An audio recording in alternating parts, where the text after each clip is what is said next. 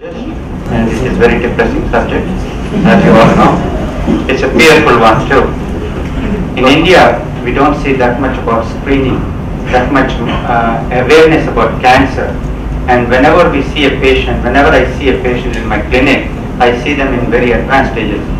And when I read about the statistics, it is really alarming in this country.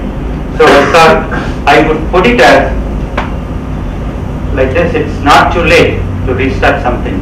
We have not done what we are supposed to do. Even in the most educated of the public, they don't come across or doing what is necessary so that we can catch hold of the cancer in the early stages for a highest success rate. The goal is cancer awareness and prevention today. A simple question which I already asked was, what is cancer and what do we know about it? We all, there are times when we get injured and the injury heals spontaneously. But what is the difference between this? Because from cancer, in injury the cells are dividing and we heal. Like let us say we have an abrasion that heals within a 2 or 3 days or 4 days time, but everything comes back to its normalcy. But cancer is not like that. A cancer is something in which a cell goes somewhere past its capacity and it forgets where it has to hold up, where it has to stop. The cell is deranged. The genetic mechanism is deranged in the cell. So it forgets, I have to stop at this particular point. No, it doesn't have that mechanism. So it keeps on growing and all. Not only that, it's not confined to the spot where it comes from, but it tends to spread to the rest of the body and eventually it takes the life of an individual. That is an abnormal growth. That is called cancer. So we all have a feeling, we all have a fear or a feeling. Who is at risk or am I at risk of cancer? So there are a lot of algorithms to say whether what is our risk of developing a cancer, or how if I develop a cancer, is it possible? Is it going to happen now? Is it going to happen in the near future? Or is it not going to happen at all? That is our question. We all have that inherent fear. Nobody is spared from cancer. Everybody is at risk. But how much is our risk is our question. It all depends upon what is our risk factor. What are we doing? What is the inherent risk factor? What is the acquired risk factor? There are a lot of acquired risk factors which if we adapt or if we change, we can change the course or we can change our fate. Every human being is at risk of developing cancer.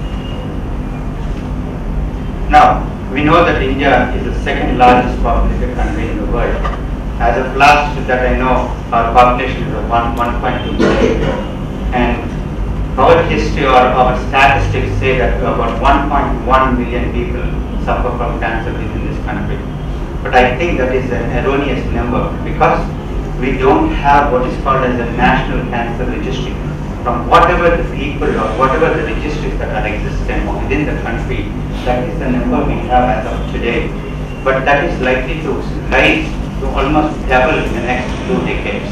It's about 1.8 to 2 million. Now, if you pay close attention to it, in the woman, breast, cervix, colorectal, ovary, and lung, colon and the cancer. The same thing in the men, it's the lung and all. Why this is my most favorite slide is because 4 out of 5 cancers we can either prevent it or eradicate it if it is diagnosed early in stages, because all of them are related to lifestyle changes. Are we able to do it? It all depends upon how much we are determined to do. Last month, October, was the month of cancer, breast cancer awareness. We have conducted a lot of meetings and a lot of awareness programs about breast awareness. One, this is not our statistics, but it is from the American Cancer Society. What it says is 1 in 8 women are likely to develop breast cancer, and early detection saves life. That is my crux of this topic: is early detection or even prevention, because prevention really is better than cure. Again, coming back to cervix cancer, it's caused by an infection. I don't know why we cannot prevent it.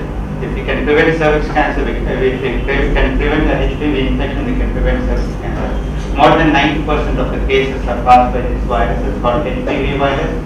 and if we can, and there is an excellent vaccination now available, and I would recommend that everybody undergo that HPV vaccination.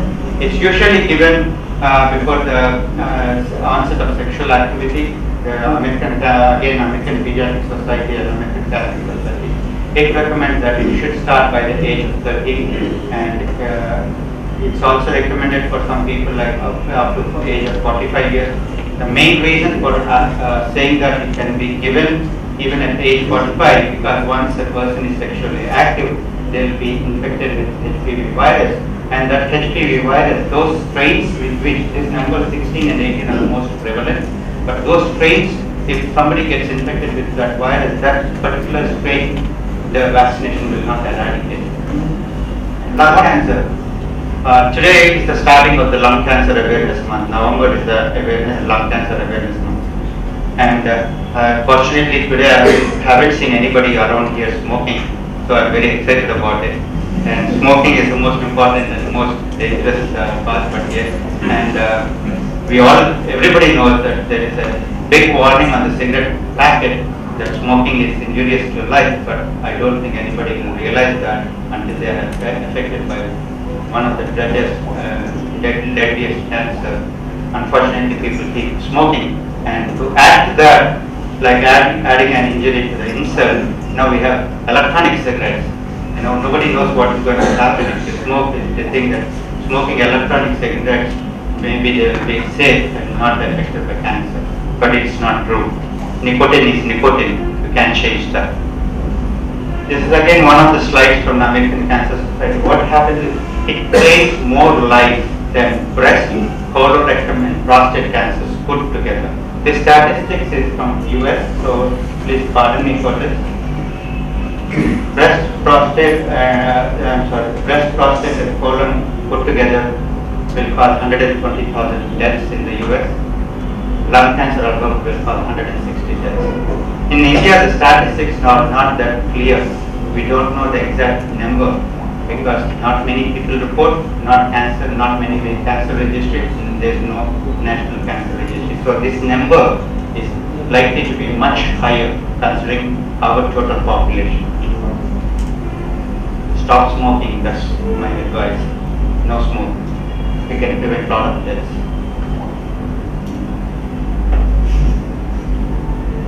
Colorectal, well, we all are becoming familiar with this theme nowadays.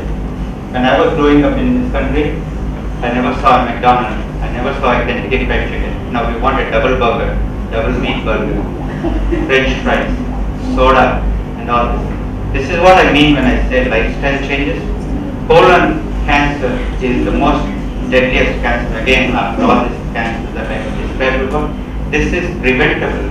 It's only diet changes and lifestyle changes we need. If we can do this, we can prevent colon cancer.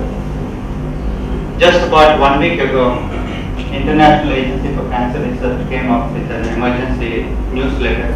What it says is, it classified red meat or processed meat as the #1 cause of cancer in humans. And it said if you eat 50 grams of processed meat every day, the likelihood of cancer of the colon and rectum rising by 18%. So, can we prevent that? Maybe yes. So, can we prevent that? Yes. Maybe we can reduce processed meat eating, eat healthy diet. Most important question now, what can we do? How can we protect ourselves? That's the preventive aspect I'm talking about. Early diagnosis, I just mentioned about breast, cervix, and other things. Even lung, there is a lung screening program, but that's not very effective right now. But in the near future, it's likely to become a standard of care in prevention and lung cancer detection, and a prompt treatment and a primary prevention. What can we do for early detection? Have a baseline screening, like I said, mammograms, pap smears for ladies, PSA examinations for gents, and colonoscopy. That's the most important. If in Western world, when you go to the doctor, the internist or medical specialist, he knows you're past 50, immediately you go to the gastroenterologist, gets a colonoscopy baseline, and then every 2 years or so, he'll have a repeat colonoscopy. Here I don't see anybody like that. People have long-term symptoms, and then they'll start coming to the doctor. By then, everything is very delayed. Physical evaluation for any symptoms. A lot of times I see in this country, when I started practicing last year at my hospital, I see that patient had symptoms for few months, few years, and then the patient saw the primary doctor. Okay, this is fever, this is cough, this is normal change in bowel habits, and the patient has not undergone a specialist in workup or a physician checkup. And the patient, by the time the patient came, the patient is in stage 3 or stage 4. But what I suggest is, if you have a symptom which is more than a normal, like I say you have a fever more than 2 or 3 weeks, it's not normal.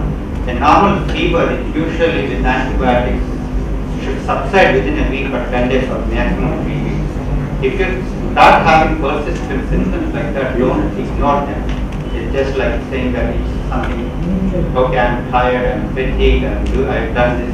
It's not that. You have to get your physician checkup without further delay. I have seen a lot of patients who had some lump in the breast, they ignored it, or the doctor said, okay, it's fibroadenoma. In 58, when you are 50s or 55s or 60s or late 40s, a woman will not get fibroadenoma. It's very unusual for a woman to get fibroadenoma of the breast. At 40s and 50s, the first suspicion should be of a breast cancer. So I have seen patients where in 55 years the patient was told that it's a fibroadenoma and left alone, and less than 1 month, less than 1 year, the patient had a metastatic cancer to the entire spine and entire body. So you have to be careful. If you have symptoms for more, you think it is not normal, don't ignore them. Just please visit a physician and get proper guidance. A prompt and appropriate treatment. Early diagnosis, I said, baseline screening, physician evaluation, prompt and appropriate work, prompt and treatment and subsequent follow-up, and we can prevent this. Stop going to or at least reduce the frequency of going to the doctor. I know it is an easy and a fast food that we don't have to go for the women don't have to cook and spend a lot of time in the kitchen, but that's not the answer for it. So we have all this so-called cancer awareness month. One is for breast, one is for lung and all. But what I personally feel is not just that 1 month, every second of the day, every minute, every hour, every day, and every month, and every year is a cancer awareness month. So you keep thinking about it. If you can spread this message around, I'll be very happy, and I think it might help you successful for today. Thank you very much.